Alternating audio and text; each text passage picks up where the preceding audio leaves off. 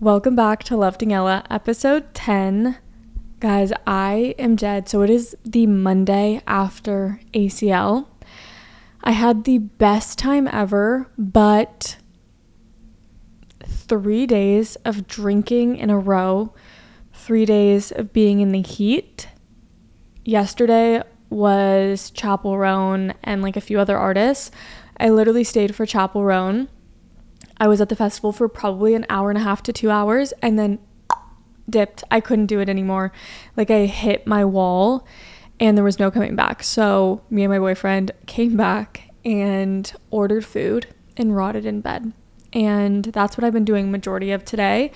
But I wanted to get a podcast episode up for you guys for Tuesday. So yeah, it has been go, go, go, but I'm very excited. I feel like these next few months are crazy.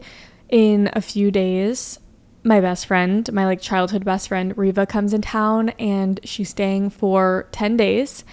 And we're going to look at apartments because I think she may be moving here in January. So it's going to be really fun. So definitely check out my other socials, my TikTok and Instagram, because I'll be more on those so you guys can see what I'm doing while she's here.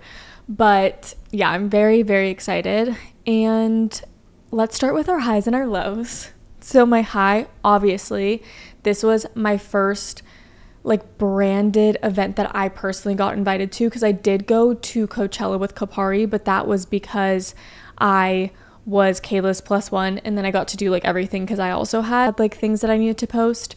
So this was my first one that I personally got invited to, so it just felt so surreal. I'm like, whoa, like I feel like a content creator, because sometimes I'm just like, I just do this stuff for fun, but this is my job. So opportunities like that really warm my heart. So that is my high.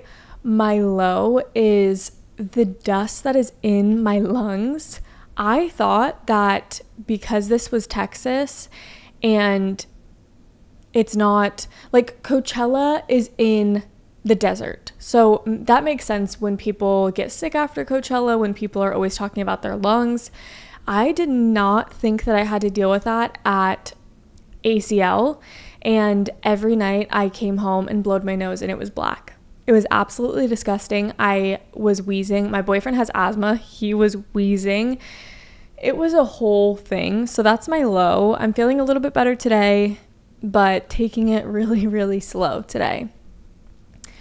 But today's episode is going to be all on long distance. I got a DM from a cutie girly pop that watches the podcast, and she wanted to hear about long distance. And I feel like I have been doing this for like a year and a half now, and I feel like I've gotten the hang of it. I'm not saying my relationship is like we're perfect, we know exactly what we're doing, but I feel like we've gotten a good groove of being long distance and being very intentional with the time we spend together.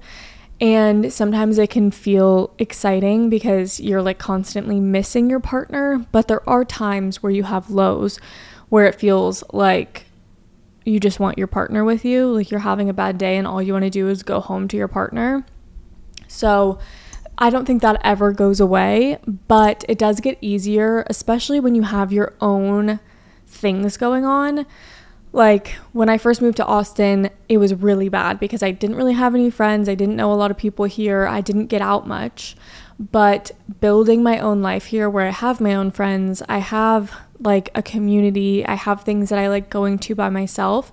Having that has helped a lot because I'm living my everyday life, and it's exciting when he comes because then he gets to come and hang out with like the friends that I made here and all of that.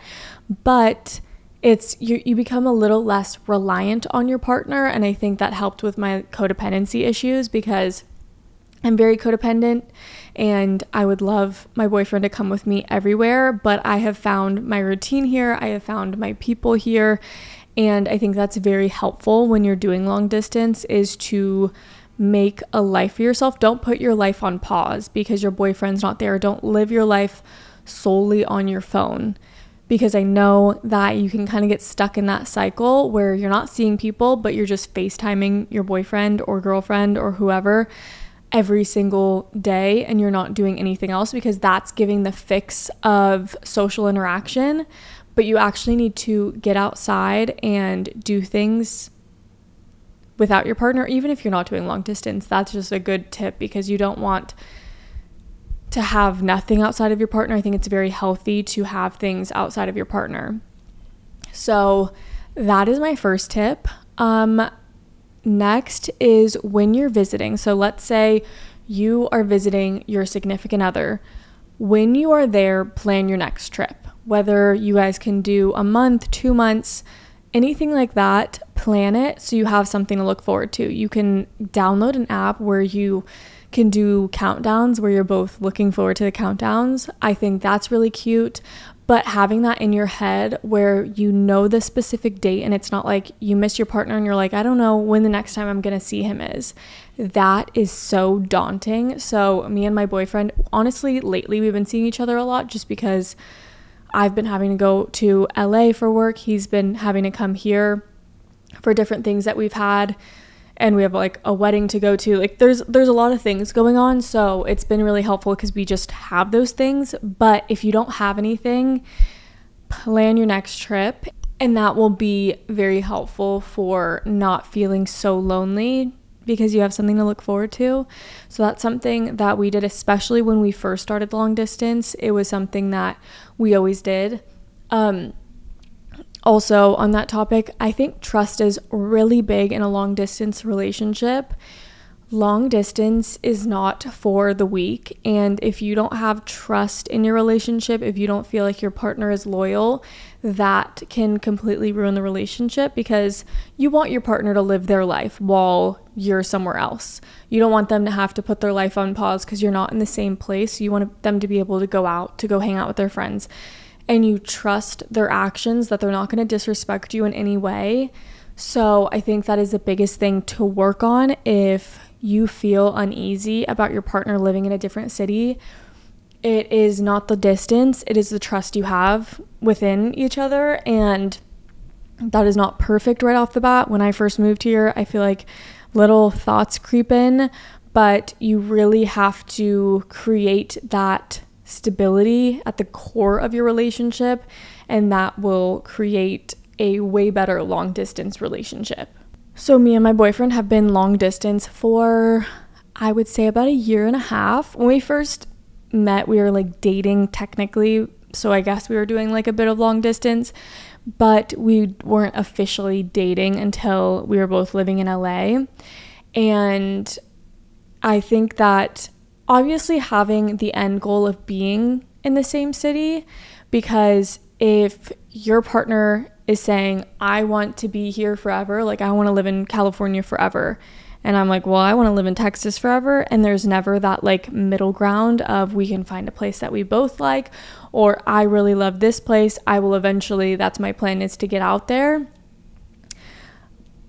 Ask yourself if you want to do long distance forever, because that's just not ideal. Eventually you're going to want to get married, you're going to want to have kids. So make sure that is a thing that you discuss, because you don't want to be wasting time. Like at whatever age you are, you don't want to be wasting time with someone that is never going to work, because you truly don't have the same goals in life, or you don't have the same goals to be somewhere. That is going to absolutely end the relationship.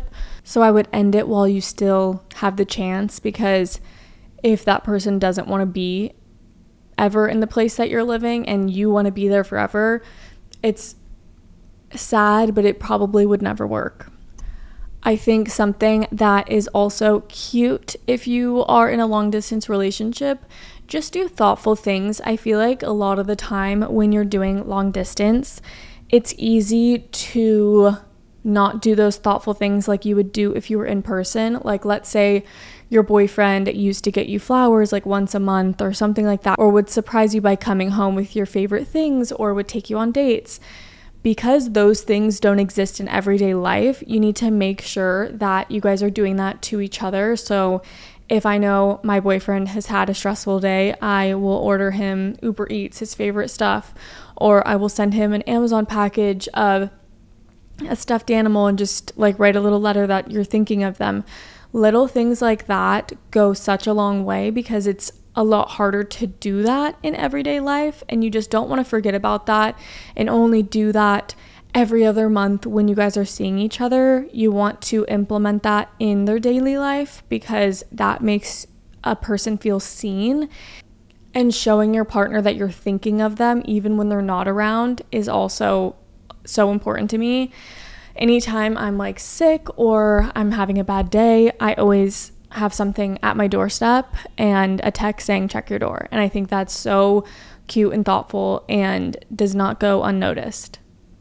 Guys, my back hurts so bad.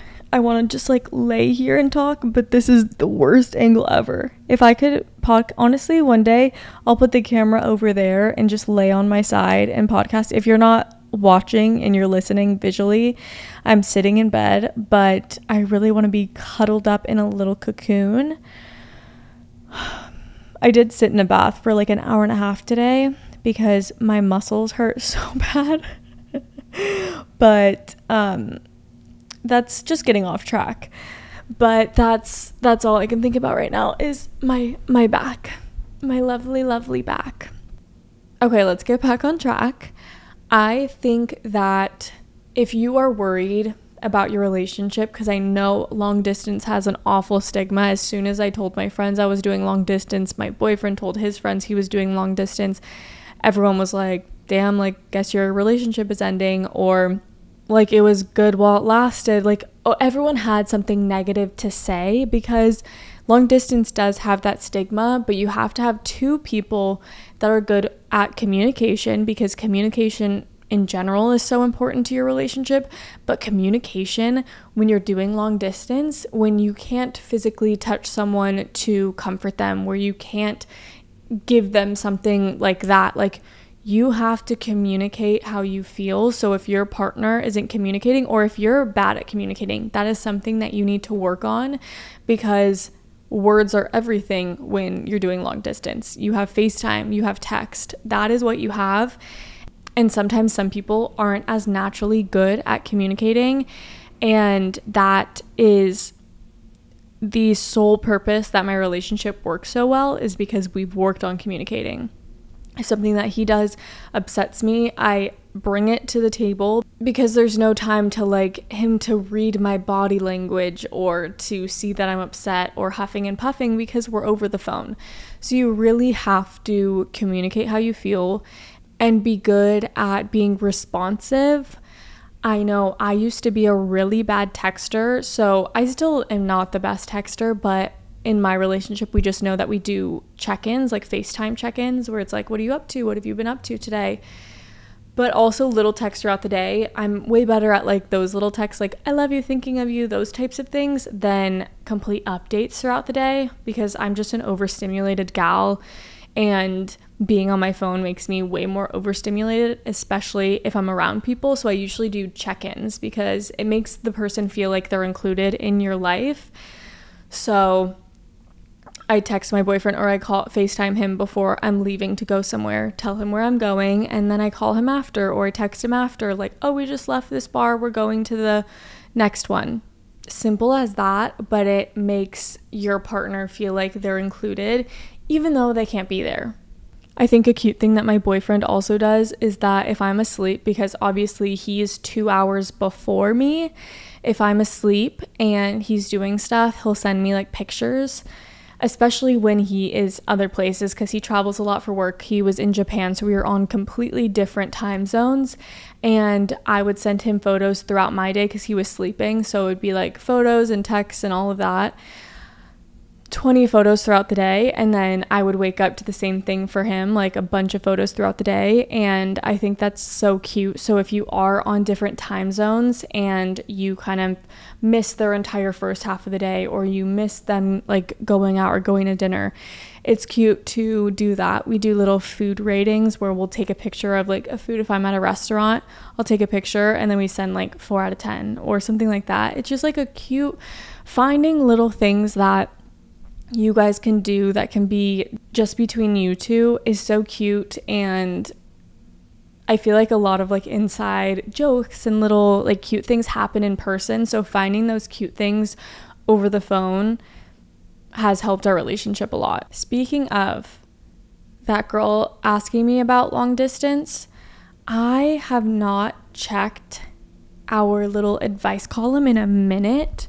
So while we're here, might as well look to see if anyone has written in or told us any fun stories, because I have been really hoping that you guys will submit stories or ask questions over that. So let's see what we have here.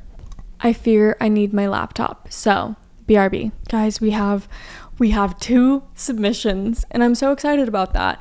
I feel like a lot of the time people don't use the advice columns or the submissions, but if you needed a sign to do that, this is your sign. I would love to hear. Okay, so first one is any advice on toxic family. And my biggest advice is I know a lot of people have different opinions when it comes to family. They think that you should have to put up with things because they are your family. But if you genuinely do not feel good around them, you don't have to be around them. Obviously, it depends on your age. If you're still living with your parents, it's sometimes hard to create those boundaries. Try to have conversations with whoever your family member is and express to them how you feel in not an attacky way. You know how sometimes if you tell someone like, this thing that you do really makes me upset and and you kind of vent, they take that as an attack. So maybe come to the situation and say, I respect you so much and I want a relationship to be the best that it can be. This is something that has been on my mind and I just want to have a conversation. Obviously, if they are willing to listen and willing to work on it, that is great. But sometimes you don't have that, and you need to know when to create a little bit of distance. There is a lot of my family that I don't speak to because they never put an effort with me, and I was like, why am I trying? Like I'm the kid, and I feel like all of my family kind of on one side of my family didn't ever put in the effort, and I never really felt great around them. And so I'm like, why do I care? And I just like I haven't spoken to my family on that side in like 10 years, and that's okay. I've like accepted that. So if that's truly what you need to make your life more fulfilling and to make your life not a toxic environment, do it. If you have the capability of doing it and these people aren't people that you want to keep in your life, they're your family. And I think a lot of the time family thinks that they can just walk all over their other family members because they think they will always be there. They wouldn't treat a friend like that, but they would treat a family member like that. I think is crazy, because I think those are the people that you should be showing the most love to, because you know they will always stick around no matter what. So if you need to cut ties, this is your sign. Okay, the next one is, hey girl, I love your podcast. So my friend of like 15 years has been dating this guy for almost 2 years. He sucks a lot, and she could do so much better than him, but she's cut off most of her friends in order to be with him, then asks why her friendships have changed. She has also put blame on me before, which is rough because all of us are like, we've been here the whole time. It's literally you that's cutting everyone off. I don't know, it's hurtful, and I don't know how much of a boundary is okay to put in place. She also low-key knows no one likes him, which is why she doesn't bring him around friends much. What do you do when your friend's boyfriend sucks so much? Sorry for the ramble, much love. So, I would say talk to your friend, because relationships come and go, and friendships I feel like are there to make life better. And I guess if she likes her relationship and you don't think that it's like a toxic relationship, you just don't like him, he sucks, and you don't like his personality, I think express to her. A lot of the time we think that the other person just knows how we feel, like, well, they know we don't really mesh with their boyfriend, or she knows that she should be making an effort with me. But sometimes you have to spell it out for people, and then you can make your decision after that. So I would have the tough conversation of sitting her down and being like, I really appreciate you as a friend. I feel like ever since you've had this boyfriend, we all know that I'm not that fond of him, but if that's your choice, that's your choice. But I don't want that to ever affect our relationship. And I want us to have our time outside of your relationship. And I want you to come around, and I want more one-on-one time with you, and see how she receives that. Because if she's a good friend, she'll be like, oh my gosh, I did not realize I was doing that, and that was never my intention. Because sometimes people just don't realize. They get caught up with everything, they get swept off their feet. And I've had some friends that like forget about their friends, and then they come back when they go through a breakup, and that's just the type of people they are. But then expressing to them that hurts your feelings changes so much, where they are more intentional with, okay, they want to see me and I need to make an effort to see my friends as well. Sometimes you just have to tell the person.